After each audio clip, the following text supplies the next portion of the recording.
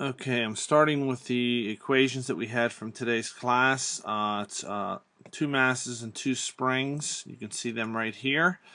And I've got, I'm going to build a Simulink model with this. So we'll go ahead and get started on that. There's a new model. Okay. So let's just go ahead and build a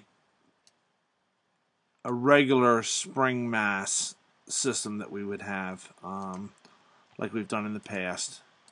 Grab our integrators here. We need two of those. Okay, and it's going to connect those up a little bit, and we're going to need some say math operators. We're going to need a feedback.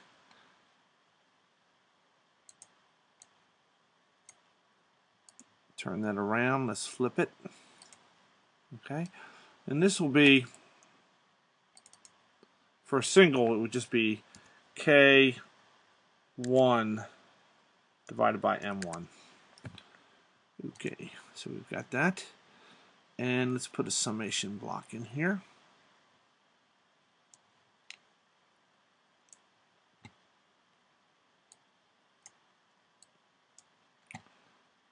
Okay, bring that in here.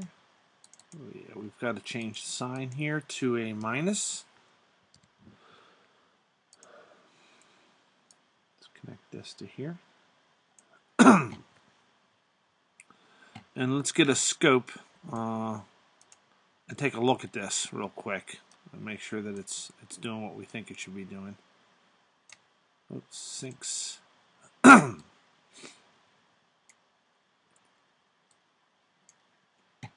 Okay, let's get our scope together. And I believe I gave you, so we can get rid of this window now. We've done that. Let's save. Okay. K1 equals 300. M1 equals 10.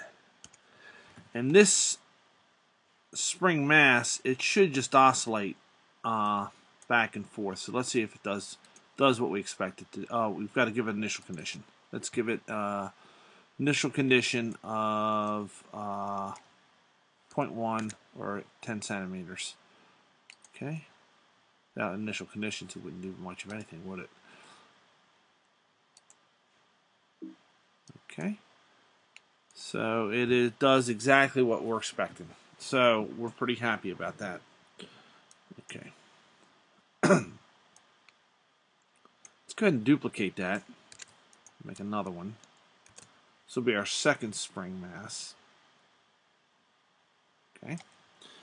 But now if we refer back to the equations that I didn't save, okay, this would become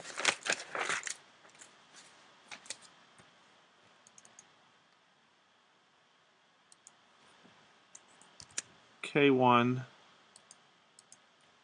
plus K2 divided by M1, okay? And this here would become K2 divided by M2, okay? And now we need to also connect, we need to bring a feed off of that, this to include some feedback from, and I believe it was positive, it's K2 over M1. Okay, so let's do that. Let's get another gain. Oops. Bring the gains back up. Come on, library browser.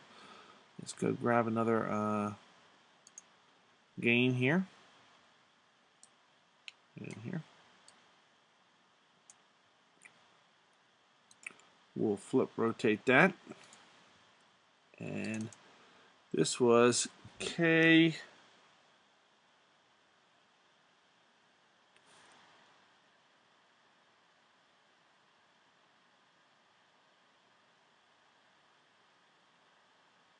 Should be K2 slash M2. Okay.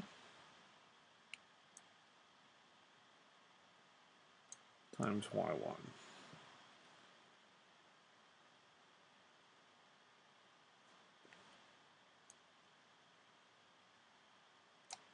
Okay, and then we've got to get one off of here as well. So let's grab another one. Let's flip that around.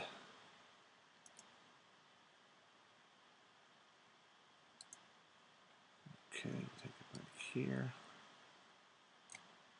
And this will be K2/M1.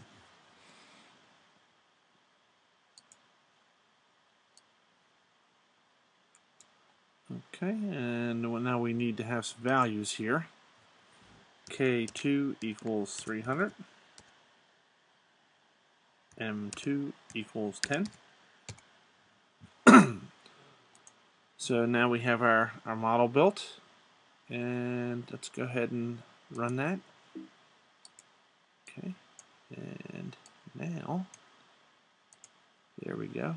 We have our signal from that. Let's actually add in a bus, and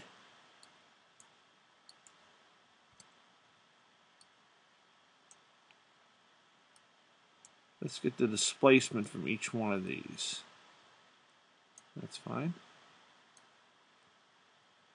Okay, that's fine. Let's run that so we'll get the displacement of both of y1 and y2. And we see that that is pretty much what we would expect. Now let's add a damper into this. Actually, let's not. Let's end it there. And